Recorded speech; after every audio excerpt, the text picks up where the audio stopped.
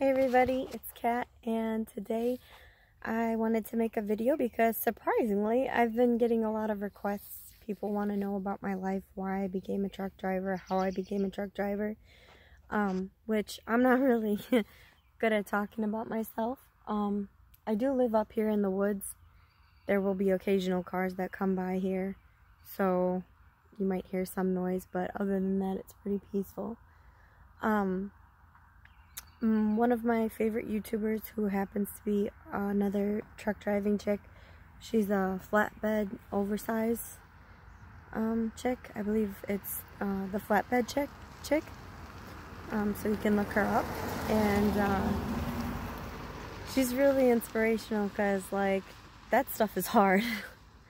I know people that done it. I never done it myself, but flatbed with the chains and the tarp and oversize.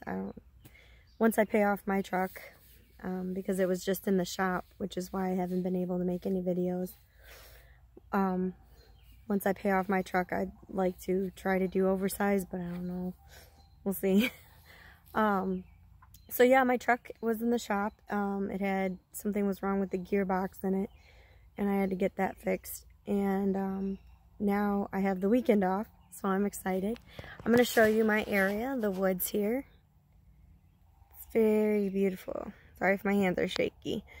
It's a little chilly, but I'm used to this kind of weather, so, you know, it is what it is.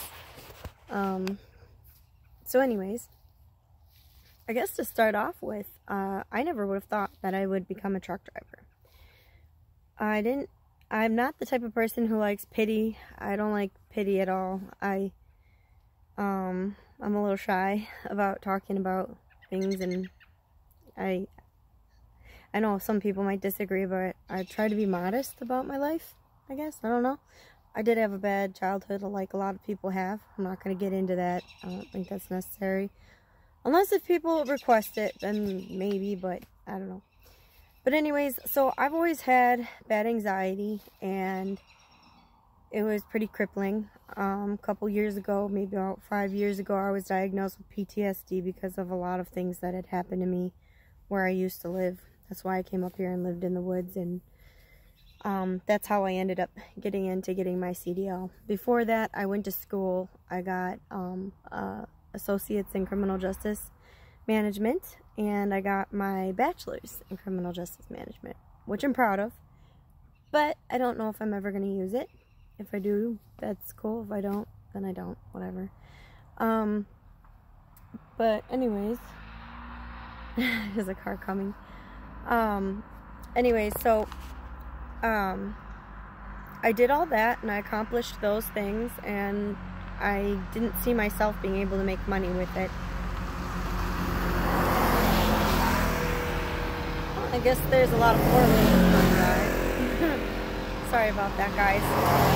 This video is more of a ramble, so if you're not interested in a ramble and more of the truck driving thing, then probably not for you. Just don't watch it. Usually it's very quiet up here. Like I said, it's all woods. But anyways, I think those were side-by-sides. But anyways, so I didn't know what to do. I was working as a cake decorator. I'm not really necessarily a, you know, tough chick right off the bat. I have done a lot of womanly jobs, I guess you could quote unquote say. Sorry if I offend somebody, whatever. I was a cake decorator and a baker for quite a few years at a store. I just didn't see myself using my degree, but I would look online, and I would always look for something better. I thought there's got to be something better that I can do, that I can make more money, because I was poor. I was living in a studio apartment, and I had a car payment. I didn't really know a lot of mechanics that could fix my car, so I had to get a brand new car, and luckily I could. And so I remember looking on Indeed one time, and I seen all these jobs for driving, and they made so much money, and I'm like, well, I wonder how you do that. What's a CDL? Like, how do you drive those big trucks? What do you need to drive them? And then I was like, with my anxiety, oh, I don't know, that probably wouldn't happen. But I ended up meeting someone who I dated. Not gonna lie, it was a boyfriend, and he was a truck driver, and he had only been truck driving for 2 years. He worked for a small company. I still respect that ex-boyfriend, and I respect my boss of the small company greatly because they changed my life.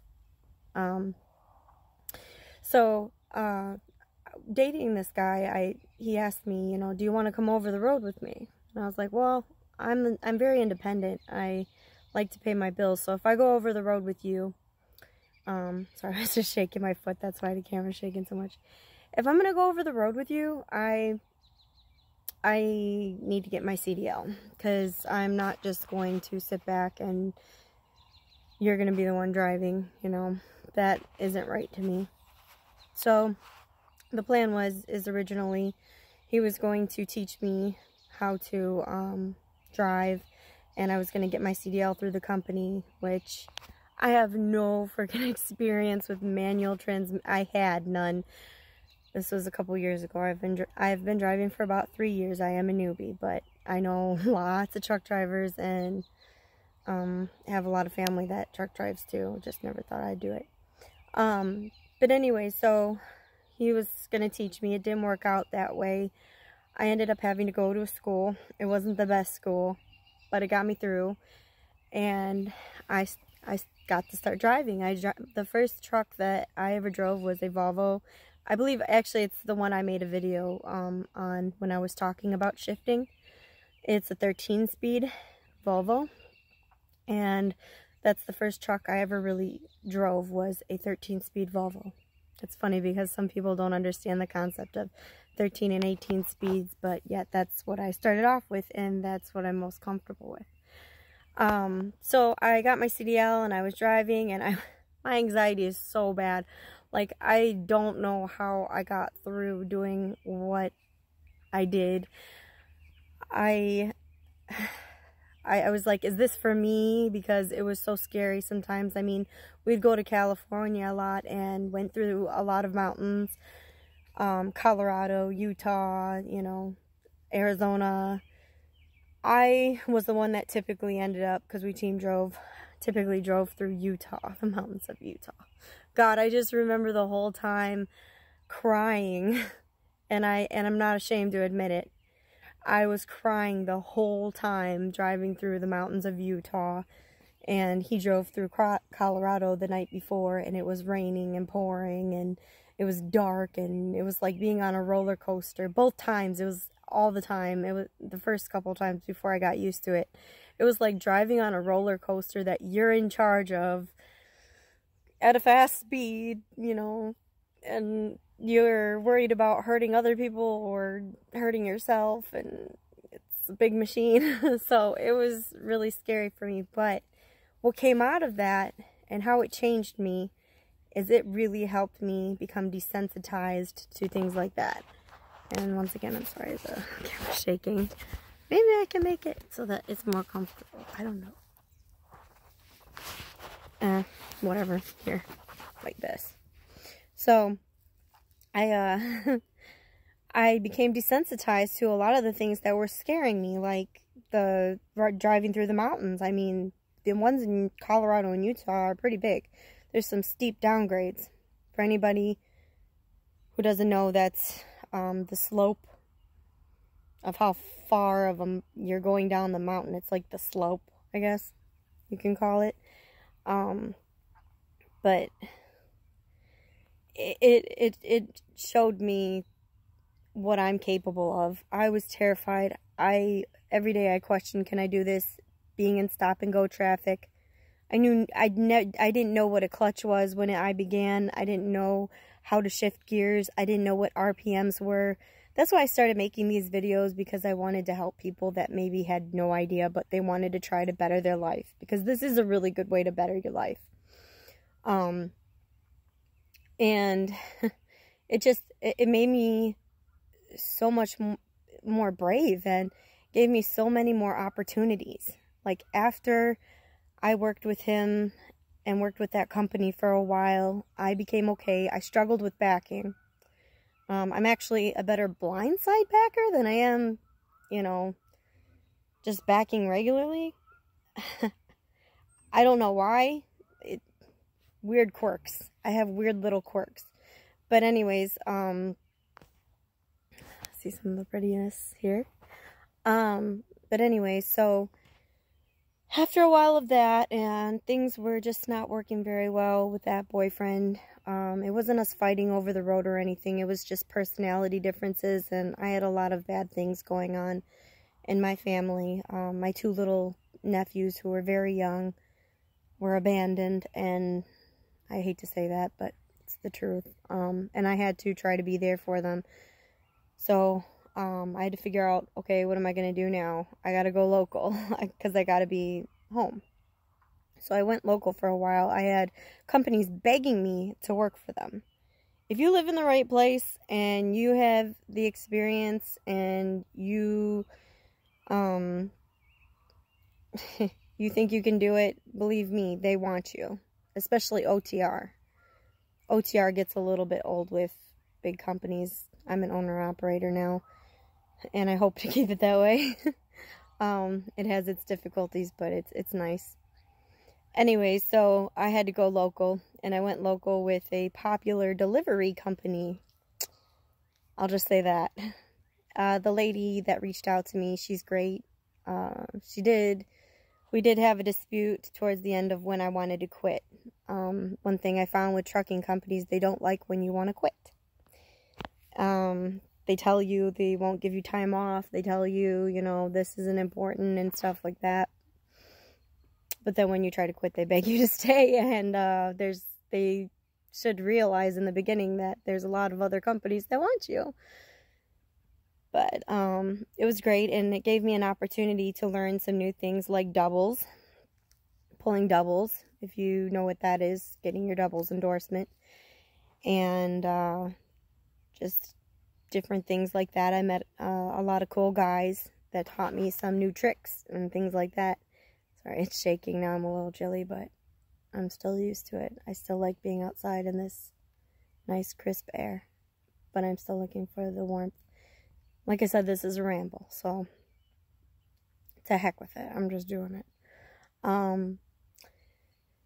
So I went local, and I met someone and ended up deciding to move up here where it's really nice and peaceful, because even though I have PTSD, have been diagnosed and got the brain scan for it, you know, I don't want to talk about anything with my PTSD, and I don't, you know, there's different spectrums, so please don't judge me. But you know, truck driving always helped me to get away from what triggered it, I guess. I still have anxiety, though. And I still do have PTSD. I don't like to admit that at all. I believe that you can overcome anything, especially if I can truck drive. You can overcome anything, I think. So I decided to come up here in the woods because I'm a very woodsy person. I love taking nature photos. I love being up here by nature. I love sitting outside looking at the stars, everything like that. And it's led me to this. So, I guess to break it down, what truck driving really did for me, that's a good thing, is it helped me meet people that are really important to me.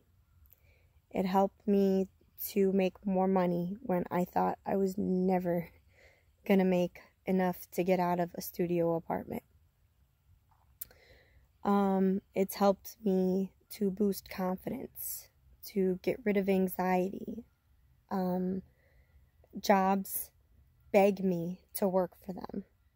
Becoming an owner-operator, I literally have been telling the same company over and over, I am an owner-operator now, and if something goes wrong with this, that's not going to be good for me. I wish you the best, but, you know, I really want to keep being an owner-operator. But they still call me periodically. I would say at least once every week or every 2 weeks.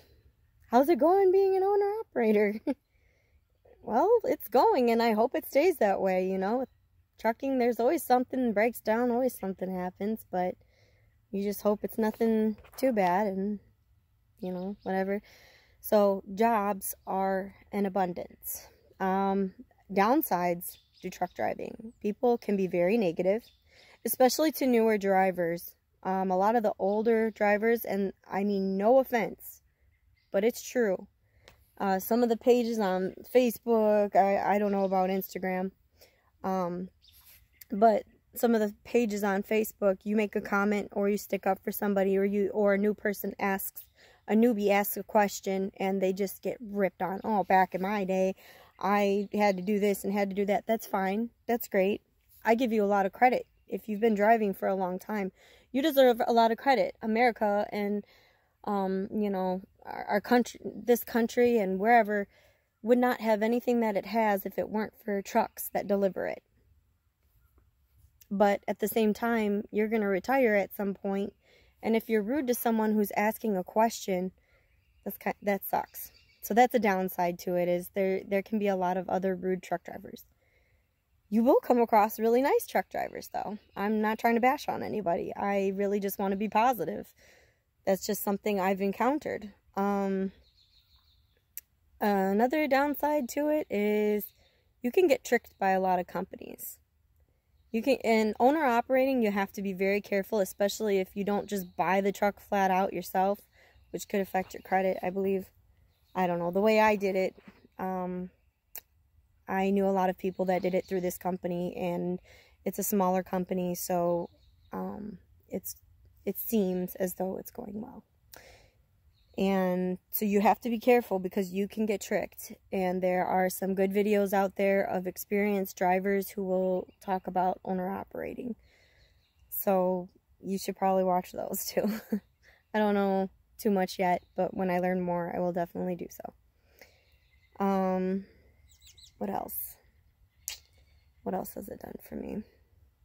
I can travel and I get paid to travel. And as an owner operator, once I make enough money and I'm paying on, if I make enough to pay on my truck and to pay my bills, I can take off. Or I can, you know, a lot of times the dispatchers, they will, if I ask to go somewhere and they can find me a load there, I can go there. If I want to go to Florida, which I will be because my sister lives down there, I can go to Florida and it's great. So, especially in the colder weather like this. This was a bad winter. That's one of the things, is you get to travel and see the country, and you're getting paid for it, basically. So, that's a plus. People do say nice things about you, you know. There are stigmas about truck drivers, but I do appreciate all the nice things people say to me, like, wow, that's really cool that you did that, and, you know, and I also learned a lot about the mechanics of trucks, which also helped me with my own car, because you have to learn the mechanics of it. So that has helped, and I've made quite a few friends, so I'm very happy about that. Now, I'm not good at talking about myself. I ramble so much. So I hope you enjoyed this beautiful view out here in the woods. It's very pretty. I think I'm going to sit out here for a bit. Maybe go in and I'm either going to be healthy and have some tea, or bad and drink some beer. But I will be making some actual trucking videos. If you have any requests, as usual, let me know, and I'll try to make them. And if this video was too long, I apologize. I'm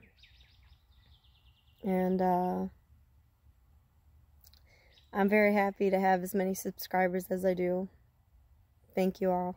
And I'll be making videos soon.